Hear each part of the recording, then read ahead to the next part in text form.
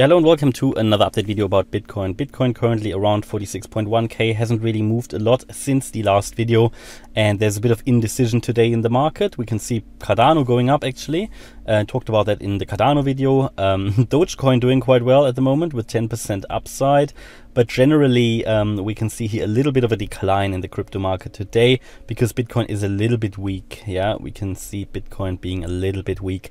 Why is Bitcoin a little bit weak? Well, we talked about this triangle here that Bitcoin was forming. So Bitcoin was really getting squeezed here into a triangle. And yeah, it looked a bit like as if Bitcoin was did break up, yes, a big break to the upside yesterday after my last video yesterday. And then this morning in my video I told you that, well, it seems to have been just a fake out here to the upside, but there was quite a strong move actually all the way to 47.5k. However, you can see that after that Bitcoin, it was a fake out basically. Bitcoin dropped down all the way to 45,700 roughly. And I told you in the earlier video today that probably we can see Bitcoin climbing all the way up to 46.3k to retest that previous support here, or to at least to retest that trend line from below. And that is exactly what it did. Then after the retest, it dropped down again in the current 4-hour candle all the way down to 45.5 again, yeah, or 45.7k again. So there's a lot of up and down here at the moment, and I'm thinking, you know, yes, Bitcoin broke out of that triangle, but is this really already the complete triangle, or do we have to modify that trend line here? Because the way this looks now is a little bit like Bitcoin is still in a triangle. Yeah, because you can draw it now like that. So I mean, you've got a double top here, absolutely. You've got your double top, but you're basically still being squeezed here into an apex.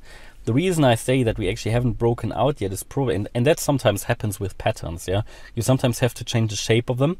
The reason I say we haven't really broken out yet, because while we have seen some movement, but really within the candle closing times, yeah, you can see where those candles closed, still sort of in the range, and you can still draw a triangle here.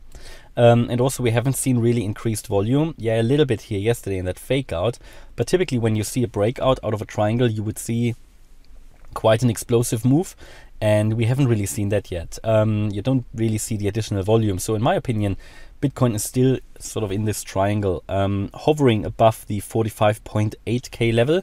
That was an important, so it's an important support here from the perspective of the primary scenario. As you might know if you've been following me, I do expect primarily now Bitcoin to break above that 200-day moving average, which is currently at 48.3k, and then to break out of that channel and actually to move at least to 51k, and then move into this area here between 55 and 65k.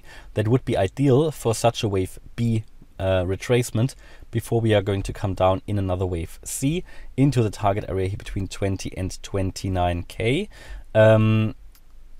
This is my primary expectation now that Bitcoin broke above 45.8k, but we also have to acknowledge that Bitcoin struggled to get above that 200-day moving average, and that is what isn't great. Yeah, but of course it still can do it.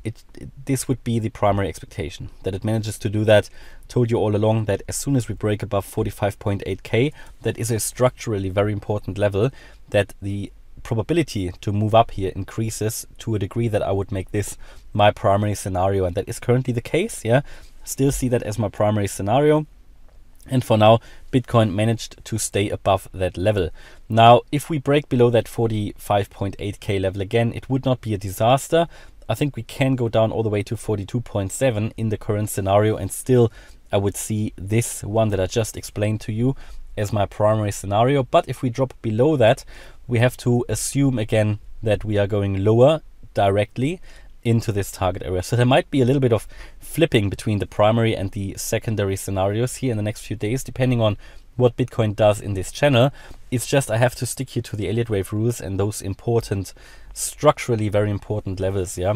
And therefore there might be a bit of flipping, but you know, in the end we are going to end in the same target area in my opinion, yeah.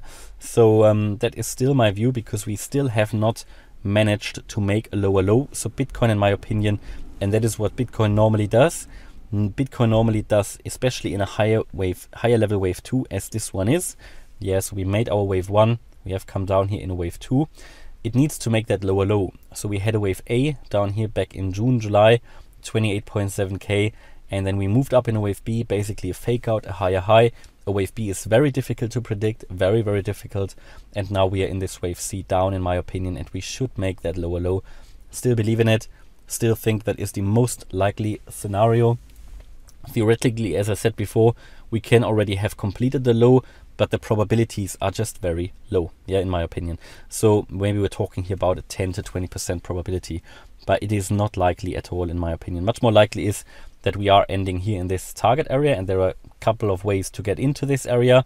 First one is the primary scenario now, where we would go up first in a wave B and then come down. The alternative is that we come down straight away. But this is only the alternative and will become the primary one again below 42.7k. And that is really what I can tell you here at the moment. I think we are still, if I go back to the 1 hour chart, you can see it more clearly. I think we are still actually in a triangle shape, but if I make that a bit larger, you can see that at some point today, really, we should see the decision. What I cannot exclude here from as an option is the fact that we might have to adjust the triangle again. That is unfortunately what sometimes happens, but I'm not very happy at the moment with this new triangle, to be honest. Doesn't really add up too much, doesn't really look great, because I only have here 1 touch point.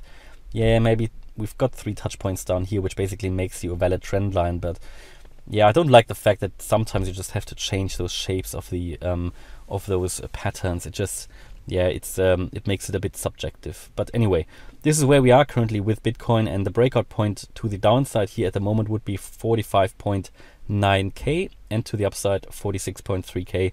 And there you can see how much the price is already squeezed, and that really the price gets less and less volatile. Volume is decreasing, and yeah, we're just waiting for a breakout here at the moment. So that's my view about Bitcoin at the moment. Hopefully you liked the update. If you did, please hit the like button, leave a comment and subscribe. And if you really like the content, then check out the channel membership. Thanks a lot for watching. Bye-bye.